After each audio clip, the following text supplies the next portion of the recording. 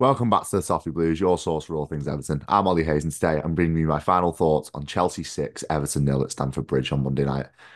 Yeah, there's no easy way to put this, is it? An absolutely shocking performance from Everton, an absolutely shocking evening of football for everyone involved. Players, staff, coaching staff, they all have to be blamed for that horrendous performance down at Stamford Bridge on Monday night. And I genuinely think that is probably one of the most worrying times I've ever seen Everton in the whole time I've been watching them. That is genuinely one of the most worrying performances I've ever seen Everton put in. So poor. Every single player on the team was absolutely horrendous. It looked like some of them were even down tools for Sean Dyche. And for me, that is a very worrying sign. But why not get straight into reviewing the game? And I thought we started okay. One decent chance for better. I know he was offside, so it didn't matter that he put the ball wide anyway. But a decent chance nevertheless. Probably would have wanted to see the hit the back of the net, and regardless of the flag going up. But after that first Cole Palmer goal, him just waltzing past Jared Branthwaite and slotting the ball into Pickford's bottom right hand corner. I think it was absolutely abysmal defending. It was absolutely horrendous, and I think Sean Dyche is a manager that prides himself so much on strong defensive performances, not leaking a lot of goals, keeping shots to a minimum, keeping chance creation for the opposition team to a minimum. And we didn't do that. We were absolutely horrendous in stopping Chelsea's, one biggest threat in Cole Palmer. I personally would have liked to see someone man marking Cole Palmer. I know, we haven't really got the personnel to be keeping up with him toe to toe because he is a fantastic player. And I said that in the starting 11 show, wanting to see a midfielder that will be able to combat Cole Palmer. It's very difficult to do that because he is a top player. He is a fantastic talent. But I would have liked to see someone with the tenacity of maybe James Garner or Amadou Onana just stand on Cole Palmer and be able to defend that. But we didn't do that. The tactics were all wrong, and Cole Palmer just had a field day, didn't he? He just kept scoring, three goals within, I think it was 37 minutes. And for me, that is embarrassing for Everton, especially a team that, pride themselves on being so defensively solid and wanting to be defensively solid. We were absolutely abysmal at doing that. And then the chance creation going up the other end was equally as bad. So that first half, genuinely, I think that was one of the most worrying performances I've seen Everton ever put in my life. Watching them, it was so bad. And there's I don't really want to single out players, but you kind of have to. You kind of have to single out the likes of Amadou Onana. That first half was absolutely appalling. The performance he put in, I thought that was really poor from him, especially a player that's priding himself on wanting to be a player that sticks around for us. And I think last season he probably has outstayed his the ambition that he wanted to have. He probably would have liked to move on last summer and move to a team that were pushing up the league or pushing into European places. I think he probably warranted the performances that last season. This season, I don't think he's warranted those performances. I think we all know there's definitely a player in there with Amadou Onana. There's definitely a player there that has the ability to unlock teams. You look at his forward progression. The stats say it himself that last season I thought he was fantastic at doing that. I thought his attacking passes were so good last season. I thought he was a player that was going to kick on this season, give us 38 games of great performances, and then move on to a bigger club. And I would have had absolutely no complaints had he done that. But I thought he was so poor on Monday night, and for me, it did look like he down tools a little bit. And then that obviously resulted in him getting hooked at half time. He got subbed off, and is that a sign of the times now? Is that a sign that Amadou Onana has really given up on it and has really got to a point where he's not willing to fight for every ball and every chance and just the club in itself? That for me is a big worry, and it's something that I think only time will tell. And this Forest game on Sunday is going to be a huge indicator of that. But other players such as Ashley Young, Seamus Coleman, playing.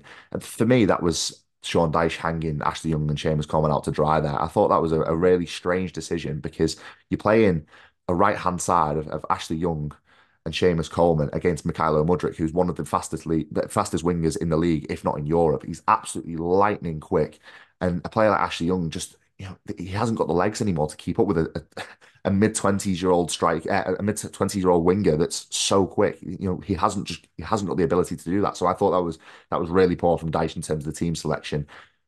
Keep it, give Nathan Patterson a run out. Nathan Patterson's probably the quickest right back we've got, or even Ben Godfrey. Those two are the quickest right backs we've got, the quickest defenders that we've got that can play in that position. Why not put them out there to combat Mudryk? It was a real strange decision. And I thought Coleman and Young, they couldn't really do anything. I did feel a little bit sorry for them because they haven't got the pace anymore to keep up with him. And as well, James Garner, who was another player that I thought was really poor in the midfield. I genuinely don't think there was one mediocre performance in that first half. I don't think anyone could have come off that pitch saying, yeah, I put in an average performance there. I wasn't at my best, but I wasn't at my worst. I thought every single player on that pitch came should have come off at half time with their heads hung in shame because it was horrendous. Every single performance. And it's it's getting to a point when everyone's playing bad and Jordan Pickford is having a bad game. For Cole Palmer's third goal, the one that looped over him, and I think it can partly be blamed to the tactics. I don't want to be pointing all the fingers at Dyche. I don't want to be saying, look, it's Sean Dyche. Everything that went wrong on Monday night, Sean Dyche. The players have to take some responsibility as well. But I do think that, we shouldn't be setting up teams as to just lump it long. And then once Pickford hasn't got an option long, he's then looking to find Amadou Onana in the midfield there. He can't find him. It's one loose pass and Cole Palmer takes one touch and slots it over Jordan Pickford. I do think, Pickford has to take 99.9% of the blame for that. But I do think the tactics probably would help if we, set up as a team where Onana did drop deep, come to the ball. But I don't think they've been coached in a way to do that. I think they've been coached in a way that sees the ball lumped long from either centre back or the goalkeeper. And then once there isn't an option going forward and Pickford has to play it short to the likes of James Garner or Amadou Onana in midfield, they don't know how to do that. So I think the tactics for me really showed that, we are in a very dire situation in terms of going forward and as well defensively. I think, the attacking chance creation was absolutely abysmal in that first half. And even, in the second half, you expect a reaction, don't you? You expect, a team that have been given a really, really big telling off at half time. You expect them to come up back onto the pitch and give, at least a little bit more effort than what they showed in the first half. But I don't think they did that. I think they didn't look like they knew what they were doing. It looked like a really, really disjointed Everton performance and a disjointed Everton squad. And for me, that comes from one place and it comes from one point of view. And for me, that comes from Dyche losing the dressing room. I think Dyche has now lost these players. I don't think they're willing to give 110% like they were 12 months ago for this relegation battle. I just don't think they're willing to give, anything, any terms of effort to this manager. I think they've completely, been disillusioned by him. I think they completely lost faith in him. But that does bring me on quite nicely to Dyche and this run in. 6 games left now. I do think it's time for him to go for me. I've said it for the last few weeks now. I think I've said it for the last month or so that I do want Dyche to be sacked. I don't think that he is the man to take us forward. And I don't think he's the man even to keep us in this league. I think it'll take a minor miracle to keep us in the league with Sean Dyche as our manager. But the problem is we've seen now that we've not really got a board to sack him, that there isn't a senior figure in place to be like, right, we need to sack Sean Dyche. There just isn't that figure in place. So for me, I think we do just have to stick with him between now and these 6 games and just hope he gets sacked in the summer because, and that is really sad for me because we're a team that should be having a project. We're a team that should be having, goals 2, 3 years down the line moving into the stadium. At the moment, we're trying to hang out for 6 games and then sack a manager at the end of the season with 6 games to go. And, for me, it shows how far we've fallen as a club. And we can just have to rally with him now for these last 6 games.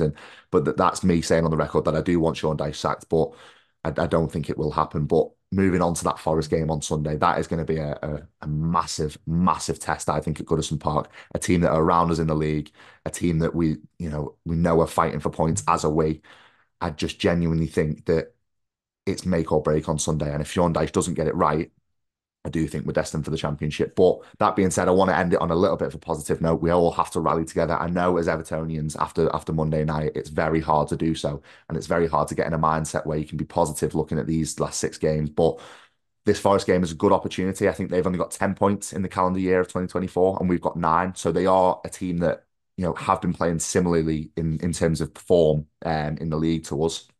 So it's not out of the question that it's going to be a close game. I'm not saying that we're going to run away with it, but as Evertonians, all we can do is turn up on Sunday in our numbers with our voices and just get behind the lads and rally with them to the end of the season. But I'm not saying that Evertonians will probably want to do that because after Monday night, I don't think the lads have warranted that type of welcome and that type of support. But us as Evertonians, we want to be a Premier League team at the end of May, don't we? So that's all we can do as Evertonians, just get behind the lads and bring our voices to Nottingham Forest on Sunday. But apologies for the slightly negative tone for this video. It was very, very disappointing and pretty demoralising in that away end on Monday night. And a lot of Evertonians have completely lost all faith, and I wouldn't blame you, but Just one last push now, 6 games to go. Let's just hope we can get over the line. But that is all for me today on the Toffee Blues. Make sure you like, comment, subscribe, and let me know your thoughts about the Chelsea game, the Forest game on Sunday, and Sean Dyche. Should he be sacked? Should he be not? But that's all. Thanks for listening.